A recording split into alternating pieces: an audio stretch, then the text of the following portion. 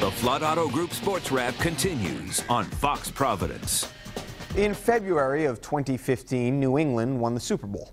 Everyone knows that. But later that same month, another New Englander won the Super Bowl in his sport. And now NASCAR's Joey Logano is trying to become the youngest Sprint Cup champion in 20 years. But before he does that, he stopped in to talk with us from his rally up in New Hampshire outside a track where he won just last year. Joey, thanks for taking some time. Now, I understand you have 3 wins this season, but when you're not winning races, it looks like you're moonlighting as the New Hampshire governor. How are those campaign stops in the Grand Estate treating you today? Now, we've had some fun help promoting the upcoming New Hampshire race up here in Loudon, New Hampshire. So we've had some campaigns going on here, and it's kind of fun to learn what it's kind of like to be a candidate and having some fun getting ready for the chase race coming up. That looks like a lot of fun. Now, you're from Middletown, Connecticut, so I'm sure you know that New England isn't exactly the hotbed of NASCAR, but how does the venue up there in New Hampshire and the atmosphere up there kind of compare to other stops you make throughout the year?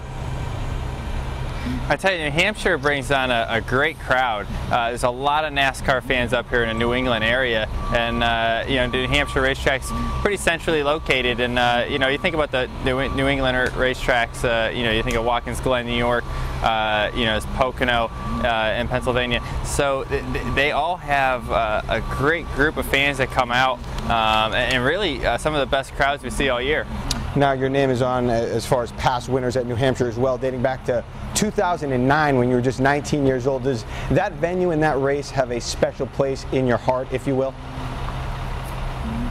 Yeah, New Hampshire for me, it's my home racetrack. Growing up in Connecticut, it's not too far down the road, and I watched my first Sprint Cup race there when I was 6 or 7 with my family. So racing out there and being able to take home the victory last year at that racetrack, it's just a special moment. And really, I compared it to the Daytona 500 because winning at your home track is what you always want to do. Is all your family and friends there, so you really want to make the most out of it when you go up there. If Joey can win the Sprint Cup Series championship this year, he'll be the youngest winner since Jeff Gordon back in 1995. That would be very, very impressive. Joey, thanks so much for the time and good luck the rest of the way.